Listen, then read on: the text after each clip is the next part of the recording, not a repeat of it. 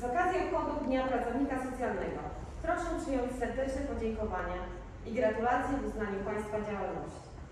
Codzienna ciężka praca, zaangażowanie oraz trud wkładany w wykonywanie zawodu polegającego na pracy z podopiecznymi zasługuje na wyraz uznania i szacunku.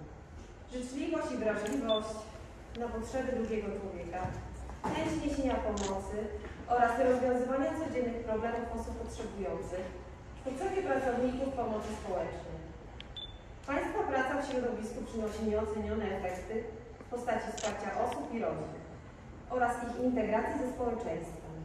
W tym uroczystym dniu pragniemy złożyć Państwu życzenia wielu sił duchowych i fizycznych, tak niezbędnych w Waszej pracy, sukcesów i społecznego uznania, zapału w podejmowaniu nowych zadań, a także zdrowia i wszelkiej osobistej pomyślności. Podpisał Pan Starosta oraz Przewodniczący Rady Powiatu Robert. Te życzenia są przekazane dla Państwa imiennie również, więc za chwilkę je Państwu wręczę. Ale zanim to chciałabym tak od siebie powiedzieć parę słów. 21 listopada to święto wszystkich osób, które mają do czynienia, czy w jakiś sposób pomagają osobom tym wszystkim, którzy są czy starsi, czy niepełnosprawni, czy w jakiś sposób potrzebujący tego wsparcia, tej pomocy. To Dzień wszystkich pracowników domu pomocy społecznej. To również Dzień wszystkich pracowników Powiatowego Centrum Pomocy Rodzinie, czyli koordynatorów rodzinnej pieczy zastępczej, asystentów, rodziny, tu wszystkich osób, które są włączone w tą pomoc. To jest szereg innych jeszcze osób, które na co dzień stykają się właśnie z takimi osobami, które tego wsparcia, tej pomocy potrzebują najbardziej. Uważam, że pracownicy tych instytucji to są osoby po prostu o dobrym sercu. O dobrym sercu, o niezwykłej empatii, o niezwykłej wrażliwości.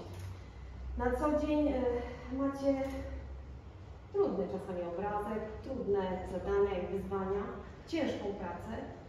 I z tej okazji chciałabym przy okazji tego właśnie dzisiejszego święta serdecznie Wam za to podziękować.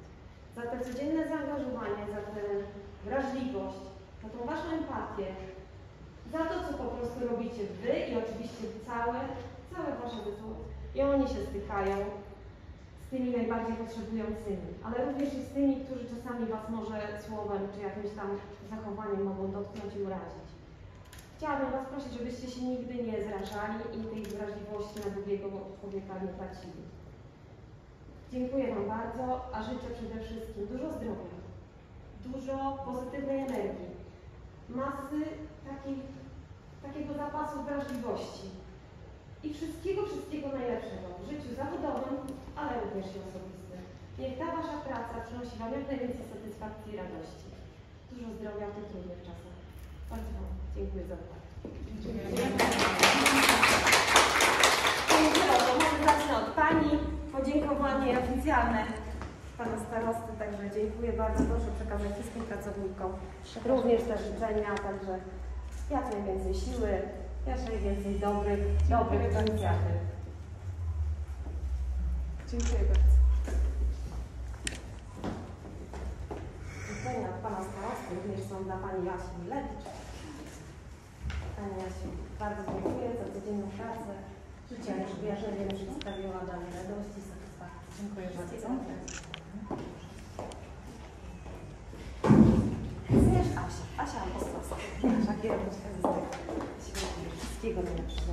Niech najwięcej tam tych inicjatyw będzie, niech będą kolejne może remonty takie jak były dotychczas. Dziękuję za to zaangażowanie. Dziękuję bardzo. Pani Edyta Pracownika. No, Edytę to znam z innych jeszcze czasów, bardzo rozmowa, się cieszę, ale po nazwisku to bym chyba nie doszła. Pani Kasia, ja już tak sobie pozwolę, Pani Kasia, nasza Jureka, dyrektorka miejskiego naszego Nowodworskiego. Kasiu, bardzo dziękuję. Życzę jak najwięcej dobrej współpracy, żebyśmy nie mieli żadnych reperkusji, żeby nam się wszystko dobrze układało. Dziękuję. Pan Jarek Stando jest dzisiaj z nami, nie ma Pani Dyrektor Renaty, ale Panie Jarku, bardzo dziękuję. Życzę dalszych, myślę, i pozytywnych efektów Waszej pracy i współpracy z nową Panią Dyrektor.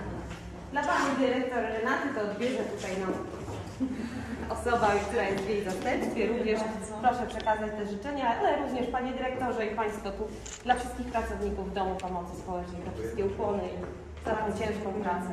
Dziękuję. Asia Zakrzeska. Asiu, przede wszystkim życzę dużo zdrowia, bo Ty zdrowie też tracisz, ale i odzyskujesz, żeby zawsze właśnie miała tą energię i właśnie. Dziękuję Pani za wszystko. Dziękuję Pani Urszuli. No i jest nasza Ula też, no.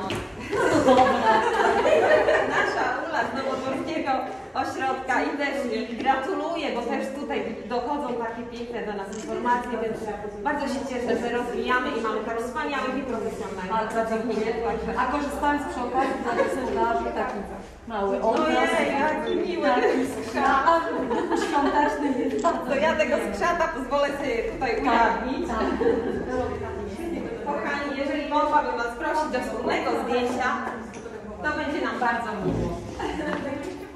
Serdecznie podziękować Pani Staroście, Panu Staroście i Pani Sekretarz za przygotowanie tej całej uroczystości dla nas i tak miłe, wzruszające życzenia i docenienie naszej pracy. Dużo słów ciepłych padło. Myślę, że to, co powiem, to wystarczy. Dziękujemy bardzo z całego serca. Naprawdę, kochani, staramy się spotkać, natomiast Pani Magda jest.